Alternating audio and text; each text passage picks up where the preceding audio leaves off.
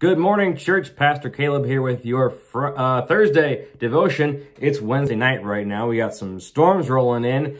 Much needed rain coming. Thank you, God. But I hope that none of you woke up to storm damage or flooding in the basement or anything like that. But regardless of what you woke up to, here is your devotion for today. The full passage is Exodus chapter 14, verses 9 through 25. I won't read the whole thing. I'll just read the first part of it, beginning with verse 9. The Egyptians pursued... context. This is... The Israelites have won their permission to leave Egypt from Pharaoh after God brought a bunch of plagues, and now they're running. And then Pharaoh changed his mind and decided to pursue them. So this is what's happening to him now.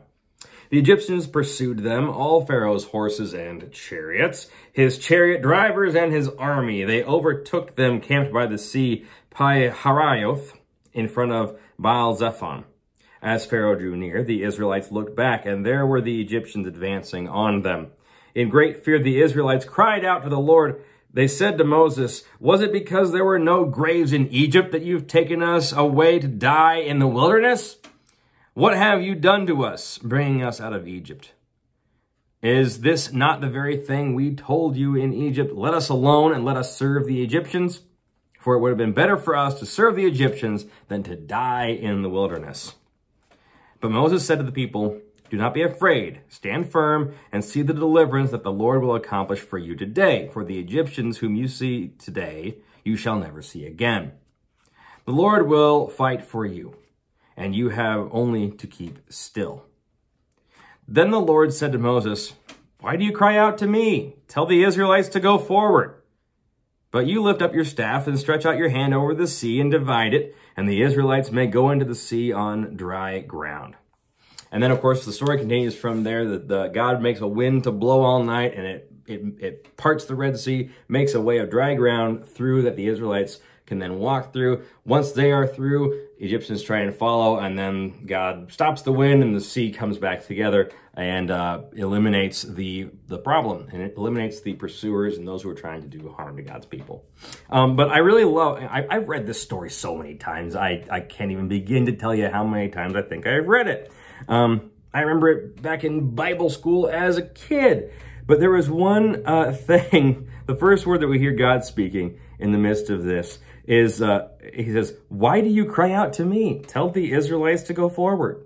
Like, I hear God saying it with this tone of like, why are you asking me what to do? Just keep going, duh. Like, you know, God's like, hey, I got this handled. I brought you this far. I'm going to get you through this. I'm going to keep guiding you throughout the rest of the stinking journey. But I love that because it's a great sign of any promise God makes, God stays true to, and God does everything that God can, and God can do anything to make that way for us. All we got to do is just keep moving forward. It reminds me of a time in my life I was contemplating, thinking I was called to ministry, contemplating going to seminary, came to visit the University of Dubuque Theological Seminary on a 3-day weekend exploration conference. And one of the prospective students that was there with me was an African immigrant. He said, you know, to all of you gathered here, if you're questioning, if you're wondering, you know, oh, can I do this? You know, if you truly feel called to this, remember, God has never failed me once. And I thought on that, and that's obviously stuck with me all these years later.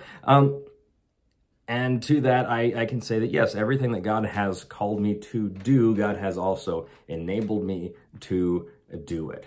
So if God has led you to do something, then God will enable you with the abilities to do it.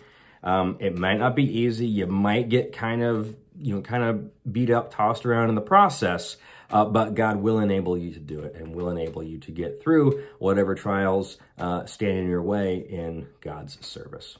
So let us pray for boldness and pray to trust God in the midst of all that God has called us to do. Let's pray. Gracious God, we thank you for this and every day, and we thank you for your provision that guides us through every trial. Help us to remain faithful and bold as we go to do your work and do those things that bring joy and love and freedom to all your people of the world. In Jesus' holy name we pray. Amen.